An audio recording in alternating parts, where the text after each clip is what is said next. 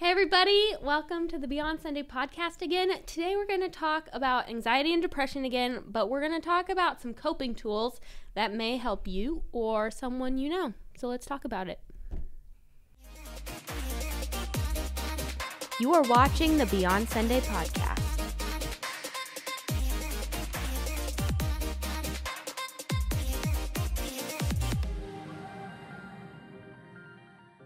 Yeah, so we've already talked about anxiety and depression on its own. So if you haven't seen that episode, check it out. We also did one on therapy. With this, let's really talk about what can we do with anxiety and depression? What are some of the things that can help? From your perspective, what are some of the strategies you like to use with your clients? Sure. Okay, so if we're strictly talking clinical. Yes. I'll go there. So strictly talking clinical, first and foremost, find a therapist who deals with anxiety. Yeah. Again, so Like as a specialty? As a specialty, because again, anxiety can be from a multitude of things, trauma being one of them. And if you have to go into trauma, some therapists are not versed in that, and it can be harmful. So you want to find someone who does EMDR or some EMDR. other. I was going to ask what the clarifications Yeah. are. So EMDR is like the scientifically proven one to help, and and they have to be certified in that. Yeah. That's very important. Trauma is a messy one to deal with, and you want to find a therapist that knows what they're doing in that area. So there's that. And then, so as far as like, ask your question again. Baby brain. What are your favorite strategies to use with people? Yeah. Okay, so with anxiety and depression, some of them can overlap, some of them are different. So I'll start with anxiety. Okay. If you're going more of the panic route with anxiety, because you can have someone who has kind of that functioning anxiety and they don't really get panic attacks. Yeah. Some people have such bad anxiety that it does lead to some panic attacks. So if you're in that panicky type state and you're getting panic attacks, obviously get some help, but some stuff to help right then and there to like get out of it a little bit is anything that would make you use your brain. So and what I mean by that is this reasoning center, and so things like counting. Like these are super simple, and it's not an exhaustive list. I'm going to give a few. Yes. There are a million different things you can do for this. So counting, trying to say your name backwards, spell it backwards. These are all, they sound so weird, but if you're in a panicky state, you cannot do that with your prefrontal cortex offline. So it brings it back. Interesting. I would have never thought of that. Yeah, these are like very tangible, like just do it right now. That one you might need help with another person to kind of go, no, keep going, keep telling me, because if you're in a panic, you're not going to want to do that. Yeah. Right. So, and I can say that from personal experience, that got me out of a panic attack once. Wow. That's So that's like a tangible one. Yeah. Different things like drink some water, eat some food. Because again, like if we go way back to ancestral stuff, like that, not to say that in a weird way, but like, we're kind of conditioned for fight or flight response. And if we're eating or drinking, our brain goes, oh, I'm not being chased by a tiger. I'm eating something, right? So you won't find animals when they're tigers just sopping up water in the lake, that doesn't happen. So your brain kind of goes, oh, okay, and it will calm down. You want to get some cold water too, because like you can shock your system. Kind of a little, it kind of wakes you up a little bit. Yeah. And putting ice on your wrists and on the back of your neck. These are all just like very quick fixes. They're not going to heal you of panic, but they're some coping things to get you in a right space to actually be able to talk about it. Not be in this, get me out of here. Right. And like in this podcast, we are talking about tools to help, like coping tools. We're not. Coping does not replace healing. It does not replace therapy. It does not replace God. It does not replace community. Nothing. This episode's more clinical. I'm understanding. That's what I love about even just going to therapy in general is it's giving me tools that I can use on my own when I'm in that moment and I don't have someone to talk with me. Yes. So So that's more of the panicky stuff. And again, you can easily, like when you're not in a panic, obviously. Yes. I'm sure you can find those resources in a lot of places. So there's a bunch more that you can do. A big one is a grounding tool. And it's basically you do like 5 things you can see, 4 things you can hear, 3 things you can touch, 2 things you can smell, and 1 thing you can taste. So your senses. Bring your senses into and you're it. just telling them. You're just I can see this. I can hear this. And like say it out loud. I can see the bricks. I can see I can see beyond Sunday. I can see like, because again, you cannot do that and be aware of your surroundings for real and be in panic at the same time. Okay. And so that brings you back down and you're grounded again, and you can like, you sort of like fall out of it a little bit. That's cool. Yeah. And that's one, again, you can use on your own if you've done it enough. Like, it's like practice it. Yeah, it's hard to think of those things when you're alone and you're like freaking out. But if you've done it enough, it can be muscle memory. Yeah. Or you can tell someone you love how to help you with that. Yeah. And who you trust, and they can be like, oh, I'm in a panic. Like, can you help me with that thing? And then they can go, okay, and teach you the prompts and stuff. Yeah. And so I've done that with my husband before, and he's helped me. He's like got a secondhand degree. I'm like, help me, that's I'm crazy. amazing. This is what to do when this happens. Yeah. So that's a huge one for anxiety. Even like more just, it doesn't even have to be a panic attack, and can be that like, I'm just feeling really like elevated and heightened, and my heart is racing for some reason, and like you're not like losing your mind when you all of a sudden somebody tells you that your deadline's in an hour. That's right. You're like panicked. Oh my gosh. To come back down. Yeah. To come back down from whatever. Do that grounding thing. That's really helpful. And then for anxiety and depression. So I'm going to overlap that one because it's for both, and then I'll go into depression. Yeah. So the Word of God talks about like meditate on my word day and night. And so meditation can be misconstrued. Okay. I don't mean Eastern meditation. I mean the way the Lord's saying it. Yeah. To think and focus on what is good, right, holy, pure, all those things. Yeah.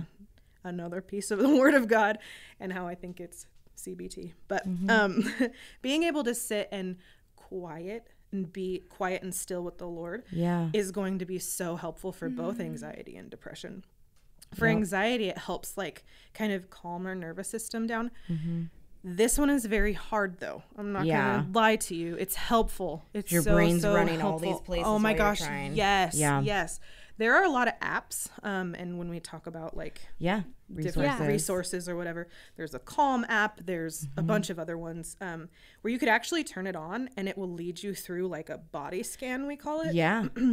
And because when we're kind of out there, we need someone to kind of help us regulate. I've done the body scan one with my therapist, and I think about that one a lot. It's so good. Yeah. But I don't know if your therapist has told you this, but so many times I'll say, you're going to wander. You're going to go somewhere else. Don't get angry with yourself. Just come back. Yeah. Every time. And you're probably going to go over there, loop back around. And over. You're going to be like a little mouse going back and forth, but that's okay. Yeah. You're just training your brain to focus on rest. Yep. And focus on your body. It's very similar to the grounding thing because it's making you focus on your actual physical parts. And I've used that one when I can't sleep, where I'm trying to go like, okay, I'm shutting down my eyes. I'm shutting down my cheek, my jawbone and things like. When I had a lot of anxiety and stuff, and it would hit me at night, I got, what was the app? Headspace. Yeah, that's a good one. And like, it did exactly. It's like, walk you imagine this, and the like lights turning off. Right, or the body scan, or like it have you just start counting, or like those exact things that you were talking about. Sneaky. Yeah, I would have never thought that they had a real purpose. Like those things. That's cool. Like, oh well, I don't need that because I don't want to count. I know. Yeah, and again, a lot of these, if you're in anxiety or depression, you're not going to totally want to do them. Yeah, right. You have to just choose to do this one because it's good for you and it will help. A lot of the time, the motivation, even in anxiety, even though that's not a ton of the symptomology, it will be there, and you will not want to do the things that help because we feel stuck and we get in fight flight. There's actually more. There's fight, flight, freeze, or fawn, and a lot of people don't know about all of them, but we get in that freeze mode, which can be anxiety or depression. It just depends on how your nervous system responds. And we can't do anything. We feel so stuck and we can't move, and so we have to go, I am moving anyway. And so I'm not saying like fake it till you make it or just do the thing, but sometimes making a conscious decision. Yeah, and that's where we can get people involved because sometimes we just can't seem to move on our own, and we can have someone come in and go, I remember you teaching me how to do this. Like, let's do this thing. Let's do a body scan. I'll walk you through it or whatever. Yeah. Yeah. That's awesome. What other things are there either for anxiety and depression or just depression? Yeah. So I think a big one for both is the meditating on truth. So really, I like to do something called, I call it, what do I call it? It's in my head, but I'm telling you, my brain just like doesn't really work anymore. But I'll call it right now for lack of my memory, just like a like word meditation. And so what I mean by that is I'll find a verse in the Bible that brings me peace or that like talks about the Lord's promises to me, and I'll write it down and I'll literally like break it apart to like each word. And this is like meditating on the word, because we're outside of our circumstance now. We're not focusing on the fearful thing or the thing that's bringing us a lot of pressure. And we're tuning into God's word, but in an active way so that we don't like wander as much. So it's like, I wish I could draw it and have people see it, but it's like, so like for the Lord did not give us a spirit of fear. Let's just say that one. You'd literally go and find like the bigger words like Lord. And I literally will go on the dictionary and be like, what does the dictionary say the attributes of Lord are? It's usually like the owner of something, like all this thing. And I will literally like pick the word apart on each one that like matters. And then I can read it in a whole different way where it's like, oh my gosh, the Lord is Lord over my life. And he has delivered a thing to me that is peace, basically. And I can just like sit in that. Anyway, so that will help. A lot of people don't do that one, but I love to do that. And that has helped me so much in both anxiety and depression, because kind of slows you down and gets you thinking about God. And the other one is more of like a hope bringer. So that's what's missing in depression, is that piece of hope that, and you're like, oh yeah, I'm not alone. And like the Lord is there for me. And he didn't give me this spirit. He actually gave me power, love, and a sound mind. So let's look at that one. And it can help. I'm not saying it's a bringer of like, oh yeah, everything's fixed. I mean, maybe. Dude, there is life. You don't know what the Lord will do. You do not know. There is life in him. And so who knows? But either way, it's not going to do a disservice to you. It's going to bring you closer to him and closer to like actually coming to your space, because in both anxiety and depression, there can be like a dissociation that can happen. And one is from depression because we kind of pull ourselves out, and anxiety can make us so overwhelmed that our brain just kind of shuts down and can't cope. So so we go into that dissociation, and that meditating on the Lord is like, and that way keeps us focused, keeps us grounded, keeps us like, okay, here's truth. So those are some things that I like to do for both of those together. Going into depression. This one's harder again, because we kind of just want to sit there and veg, and anything that's good for us, we're like, nope, I don't want to. Even though I know that it's going to help me. Even though I know that it's helped me last time. All those things will go through our heads. And so in order to move, we just have to go, I don't feel like it, but I'm going to care about myself right now, and I'm just gonna do it, and I'm only gonna do it for like 30 seconds. So like even time frames are really helpful in my experience. You only have to do it for 20 seconds. Because part of depression and anxiety is that feeling of overwhelm. So if we feel like we have to sit and meditate for an hour, we're not doing it. We're not doing it. So if we go, I can sit and meditate or sit and do these things for 5 minutes or even 20 seconds, then you kind of can gain some confidence a little in your ability, and you go, I could do 20 seconds next time, but you might want to do a little more. That's how we thaw from depression. So it's like this thawing where over time we kind of go, okay, I could take 2 steps instead of 1. Okay, I can take 3 steps instead of 2. And so and finding the joy in life. Now, this is like a gratefulness tactic. And I don't mean this positive thinking, like everything's fine all the time until you believe it. So that might work for some people. It did not work for me. I don't know. Me either. But what does work is actually truthfully finding things to be grateful of. So grabbing a piece of paper and going, well, I guess I'm thankful that this blanket's warm right now. And I'm talking like dumb little things that you might be grateful for in that moment, because you're not going to find big giant things that you're grateful for because you don't feel don't feel it at all. Yeah. But you might be grateful that the piece of chocolate you ate yesterday was just phenomenal. Yeah. Right. Like that kind of thing. I'm talking about that. So these are very so going to that place and being like, well, I'm grateful, like my nail polish looks good, I guess. Yeah. I'm grateful for that. And like until you get to the bigger ones, and you will. If you keep going with that. And so gratefulness is a huge antidote to depression. And when you can, and you feel like you can choose this, get your booty outside. Yeah. The Lord did not create us to sit indoors. Get in nature. You need some vitamin D on your skin. Yeah. You need the grass under your feet. You need the, like, even like getting this one, I tell my clients to do all the time, and they don't want to do it, but look toward the sun in the morning. Yep. There's like outside with your like body and your REM cycle, and your it helps with your melatonin, rhythm. All of it, and it really can help with depression. And I'm not talking about like stare into the sun and blind yourself, just toward it with bare eyeballs, no glasses, no sunglasses, in a safe way, and just kind of get that into your eyes. Even again, different supplements that can help, and talk to your doctor about it. I'm not a doctor. But vitamin D and magnesium, like I said, can be vitamin D game changer for those kind of things. Even go get your mineral levels checked. So that your doctor can say, you need these.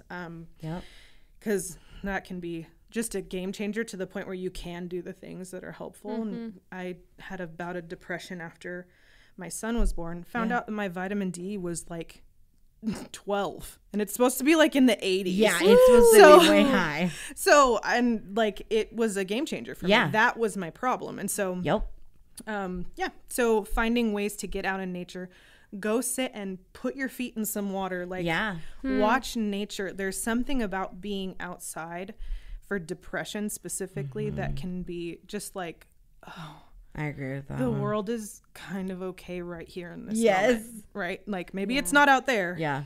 And here's I'm the queen of unpopular opinions. That nobody's gonna like, but get off of social media. That is huge. It just right sends now you that direction. There's so many controversial things that are going on that make us frustrated when people don't agree, or that make us really, really, really angry, or really sad, or really like we just are getting really irritated, but no one's actually talking like face to face well. And so everyone's just bantering and, I can't believe she said this and he said that. And then we're just seeing all the garbage in the world and all the really, really rough things. And I'm not saying like be ignorant and don't know about anything going on in the world, but like the binge social media where all you do is just scroll. It is not helpful for our mental health. So I think it's contributing a lot to anxiety and depression, and get off of that. Even the phone, like, again, this is much more of a crunchy thing, but staring at a blue light screen all the time is not good for your eyeballs and your melatonin levels and all that stuff. So even like with depression, right, you have trouble sleeping. Try getting off your phone 2 hours before you go to bed. Very hard for people with depression because that's the only kind of connection that they're willing to have with people. But it's a choice that is like, okay, let's just see if this works. And just try it for a few nights. And so see if it makes a difference. So these are all like, again, I could say like so many more, but for sake of time, those are some tangible ones for right now. And obviously go to the Lord. Absolutely. But we're talking more clinical. So. What are some of the ones I know that we've used, and you probably used yourself too? What are some of the coping tools that you've used that have helped, that you've liked, or some of your favorites? The one where you like have to do the senses. I just did that recently too. I was in a situation where I was, all of a sudden it was like just panic, and I excused myself. I had to go to went to the bathroom, and I literally like sat on the floor with my hands on the cold tile. And I was like, because I had just been to therapy and we had just talked about it. That's the only reason I had this in my brain. You were prepared and had it in your arsenal. So I put my hands on the cold tile. I'm like, okay, I see this. I see this. I see this. And I was able to like sit there. breathe deep again, Yeah. and I was able to go about my evening. Yeah. Because your brain comes back online. Right. You can It was actually just, use this up here. like, Yup. I was able to be like, this is not that. I'm okay. I'm safe. Yeah. You're okay. And I was yeah. able to be fine. Like, it worked. That's awesome. So that was a big one. And then, I might not get this right. Okay.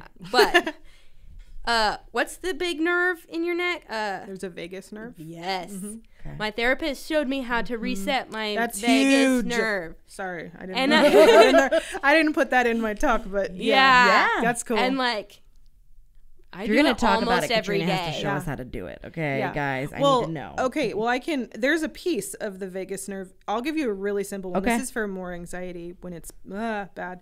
Hum deep into your throat. That's a big one. Like, I know that sounds Okay. super weird, but your vagus nerve, the biggest part of it runs through your thymus right here. Okay. And so the deep groans like that gurgling water, Gurgling. singing. Okay. Huge. They're huge for that. The throat action. So you feel better Anyway, when you sorry to interrupt That's you. cool. Mariah. Yeah. That was no, really, but really yeah, good. she showed me something like that. It's Okay. There's different, a billion but other yeah. ways to mess with that, but those are easy. Right. ones. And like the way, like with humming, or even like mine is with like your eyes and your head. Sure. And like you have to really concentrate on Yeah. it. And so even that like takes you out of the Uh-huh. whatever you're thinking or doing. Yep. So those are two that, That really, I mean, really like. yeah, Yeah.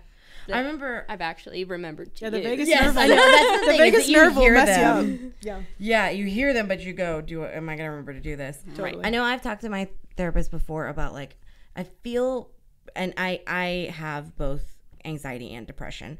I feel good a lot of times about like, I can calm myself down from the anxiety of like, we've done the one where I call it like safe space, where she like, Yeah. you know, I have two like images of a place where it's safe. There's no outside influences. And so like one of them was from a trip I had in Nicaragua, and we were like in the middle of this canyon, and there's mountains all around, and there's no light anywhere except for the stars, and it just feels huge. And so a lot of That's a times I'll just good like one. close my eyes and I could put myself right there. Yeah. And that just helps calm me down. Or like kind of like the body check, but instead of going piece by piece, asking myself like, what is happening in my body? What am I feeling? Why? What am I afraid of? And like making myself answer those questions, because I get in the kind of like antsy, like I don't know what it is, but I don't feel right. Jenna, that's so good. It's a good one. We that as I a use. society, we've kind of gone into two camps. Either we go, feelings don't matter. Yep. And who cares about them? Get over it. Suck it up, buttercup. Yeah. Or we're over here in the other camp of feelings are the only thing that matter. And now my emotions are God. Yes. running me, yeah. Running my life, right? We got to go back in the middle and, then go, the what asking are it, they? Is it true? Is this real? Yeah. And so the anxiety ones I feel like are easy sometimes, because it's like I can slow it down. But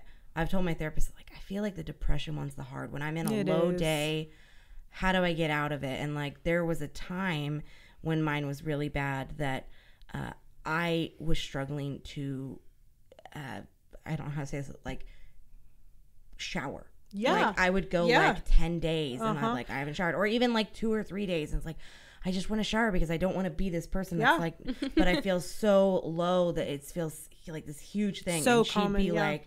like, because it's like, well, you have to have curly hair and it's a whole process and it will take time. She's like, what if you just make your goal that you're going to turn the water on today? Yes. And it's like, These are That's these like what tiny you were little saying, things. like right? 20 It's the seconds. Tiny smallest motivations, thing. yeah. Or like, we're going to sit under the water. You're not gonna shower your your hair. yeah, but you just like these steps. But getting outside, taking a walk, my hammock is my like I've been on that everything is hammock, right with and the it world. is It's good. a good one. The Lord meets me in that hammock Yep. when I'm Well, at your house. and then like when we hit winter and it's like, man, I don't really want to go take a walk outside and it's cold and whatever. I found that like turning off the lights in my bathroom and like bubble bath with like candles, and I'll play like instrumental worship music, and I can just like sit there and I don't have to think about anything, and I want to take a bath so bad right now. But Yeah, that's very good self-care. those things that just kind of like stop, and that's what I found that actually helps with the depression one. That's cool. A little choice that's good. Yep. That's huge for depression. Yeah. So I think a lot of the things that you talked about someone could use to walk someone else through it. Yeah. When we're dealing with someone, you know, whether it's a spouse or a friend or family member or even somebody that we just know at church, what can we do or say, and what things should we not say? Oh, this is a great question. Yeah. So I think so much of the time people who've not struggled with actual or people who think they have but they actually have never dealt with clinical anxiety or depression, maybe just I'm freaked out a little bit or I'm a little sad and they think that's an everybody deals with some level of anxiety or depression at times, but it's not that. Yeah. And so with that, I think sometimes they're quick to like give an answer that puts you in a place where a person who's struggling doesn't want to listen to you anymore. Yeah. So we have to approach it with empathy. Okay. Like this is the biggest like banner that I will say is empathy is your key in. Yeah. If you do nothing else, empathy is huge. And this, I mean, the Lord talks about it. It says, mourn with those who mourn, weep with those who weep. And I don't know what else is empathy if that's not it. Like, that is sitting with someone, and it's not. It's not saying, you're fine, get over it. Yeah. That will never help somebody. I don't know who needs to hear this right now, but you will never help your friend or family member with anxiety or depression by telling them you're fine, get over it. It's okay. You're okay. Like, what do you have you're to gonna be okay. About? Yeah. Your life is so great. You're good. Yeah. Look at all the things you have in front of you. Like, those can be very good reminders once you're in and they trust you, but you've got to get in first. Yeah. And that's part of why a lot of people do see therapists, because we do that. Yeah. And a lot of times our friends and family judge us first. And so, also, the best video in the world on empathy is the Brene Brown empathy video that I showed. Derek was shown that by our therapist when we were in couples counseling, and that made all the difference because it clicked. It finally clicked. Okay. Yeah. And not every man is like, this is not a stereotype, but like, men were built differently in their brains, and so a lot of times they go to fixing or and anybody can go to that. Yeah. And it's hard to see someone you love in depression or in anxiety and you want to fix it. You want to. It's so out of love, but it's not helpful. Yes. So try not to fix and try more to sit with. And it doesn't mean you have to be all depressed too. It means sit with them so they know they're not alone until you can help them up and they can walk with you. And that's really hard for some people. It gets really tiring for some people, and it gets like old. They can be like, just get over it already. Yeah, I thought we dealt with this. You're fine. Yeah. And again, going back and having like the heart of Jesus with that. Sometimes people really do need just like a buck up, like you're gonna be okay. Yeah. And gets them out of that spot for a second. But sometimes that is the opposite of what they need to hear. And we need to be able to seek God, counsel from people who, whether it's your pastor or whether you have a therapist, but being able to talk to them about how can I help this person and get feedback and guidance on that. Yeah. One of my friends, she's so good about this, but like when I come and I'm like anxious about something or like freaking out, my blood pressure's going up. Yeah. Like, I'll be like spouting about the situation or whatever, and she goes, how does that make you feel? Yeah. Now I have to come up with an answer. Very I don't know. Yeah. Like, yeah. I think I'm sad. Like, I don't know, or whatever. Yeah, you get to the root of your actual spiral. Right. Yeah, questions are game changers. Right. Yeah. Instead of just being like, why are you freaking out? Or like, calm down. Or because then you're going to go on the defense, or you're going to feel unheard. So it's just like, okay, how is this making you feel? Yeah. Naturally, we're kind of programmed, again, like I said, to fix. And so that comes out usually naturally, like, calm down or stop or it's going to be okay or just look at this verse or whatever. And I'm not saying the word of God isn't always true and always helpful. It's just in that moment, they're not thinking right. So we have to go into it. And I love that she just asked you that question because we have to sit in a place of understanding the person. And when we feel misunderstood, forget that noise. Like that person is no longer a help. And now you're a clanging gong. And we know what the Lord says about that. So. Well, I think that this is a good place to end this part of the conversation. There's still so much more we could talk about. But if you haven't checked out our other episodes on this therapy and anxiety and depression series, check those out. And we'll catch you guys on the next one. Comment down below, and we'll keep the conversation going. Thanks, everybody. Bye. This has been another episode of the Beyond Sunday podcast. And don't forget, like, share, and subscribe.